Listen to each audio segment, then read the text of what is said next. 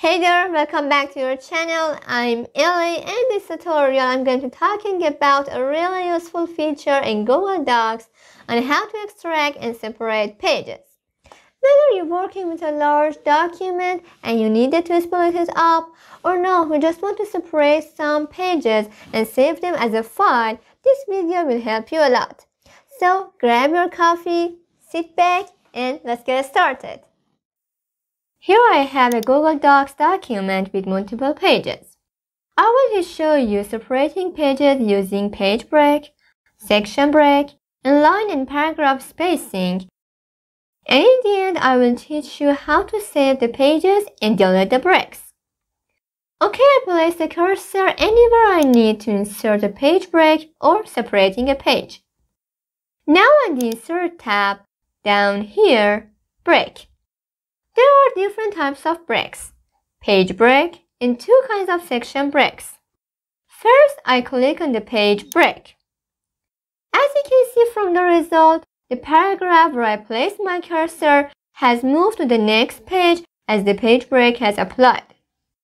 Alright, this was the first method, and I separated this item from the previous items and it appears on the next page.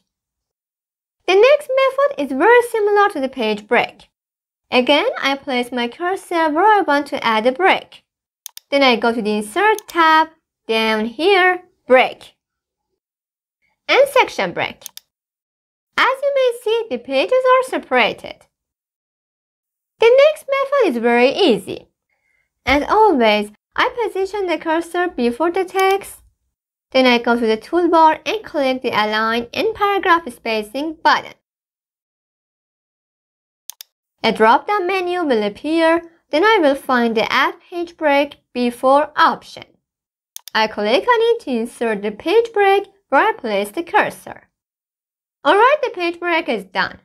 And as you see, surely in just a few clicks, I have applied the page break and separated the pages where I want.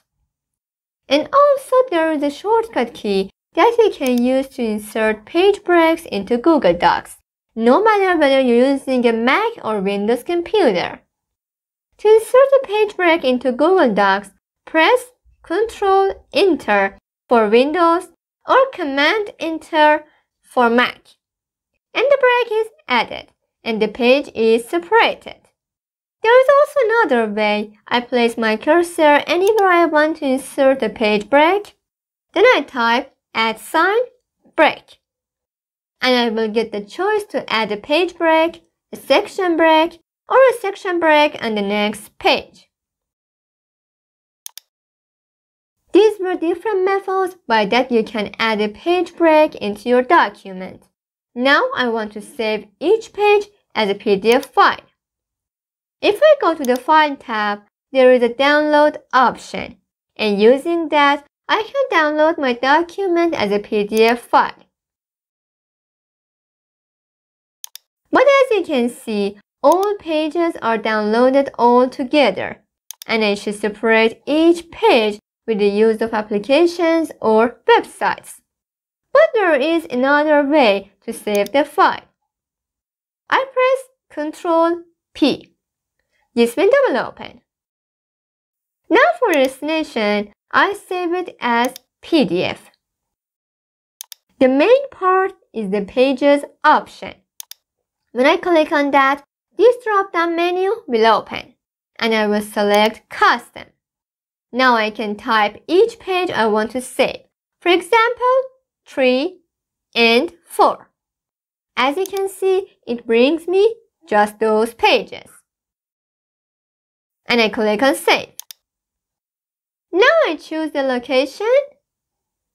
Again, Save.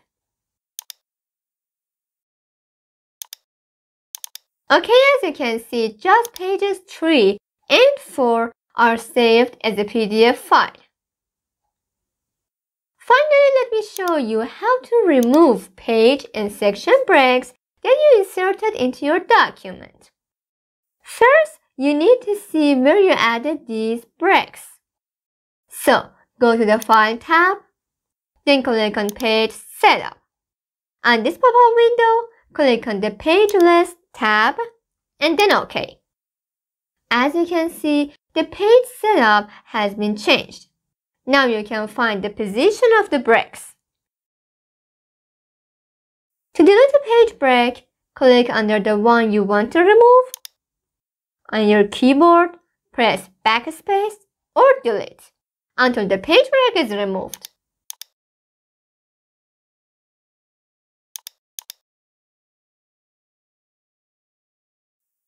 To delete a section break, click at the end of the final paragraph before the section break you want to delete.